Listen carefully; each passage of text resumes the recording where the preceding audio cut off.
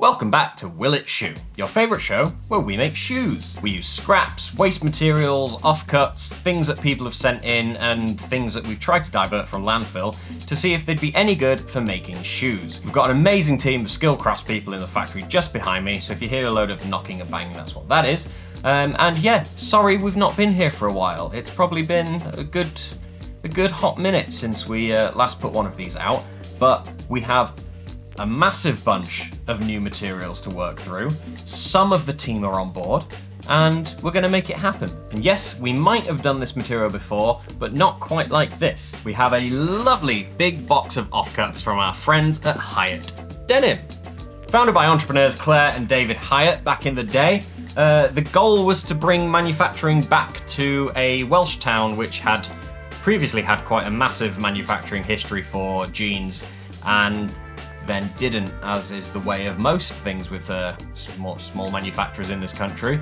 But I believe the town was about 4,000 people, and around 400 of those were employed making jeans. So pretty big part of the local economy, and a sad one to lose. So obviously Claire and David endeavouring to bring that back, and I think we can all say they've done a pretty grand job of that, working through direct to customer and with the advent of the internet helping to push that, something very close to our own hearts as a manufacturer that sells shoes direct to customers.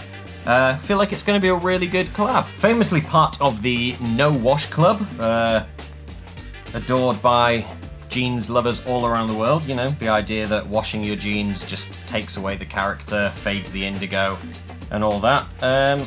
I don't know what relevance that has to shoes, but I wanted to get that in there. Denim has worked for us before. It's a really good stretchy material. I know it doesn't look stretchy, but there is good stretch in there. It's a strong fabric, hence why it's traditionally been used for workwear and things like that as well. So that should stand up to the rigors of the lasting process. It should be fairly pleasant for the team to work through. You know, let's start them off with something easy and simple and see how we go from there. Can only get a lot more difficult with some of the crap we've got lined up. Right, time to send these off to the factory and wait and see what comes back.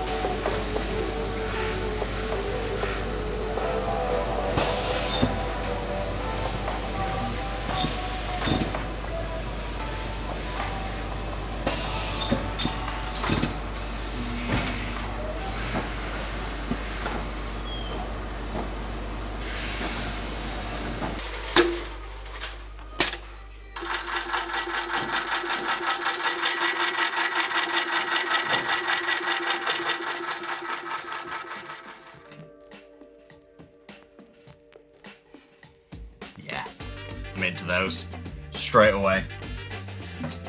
Okay, first things first. Yes, we have done denim before, but these straight away are the best Janers we've done yet. Absolutely loving the contrast piece choices.